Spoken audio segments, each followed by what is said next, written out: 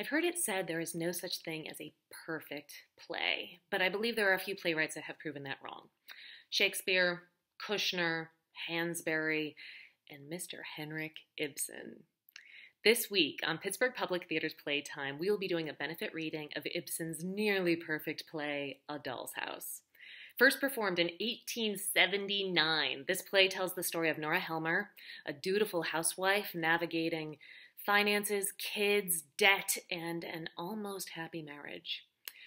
I don't want to give anything away, but the ending of this play caused a worldwide controversy at the end of the 19th century.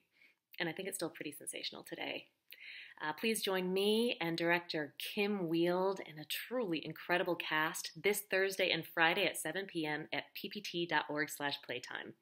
Until then, stay inspired and be well.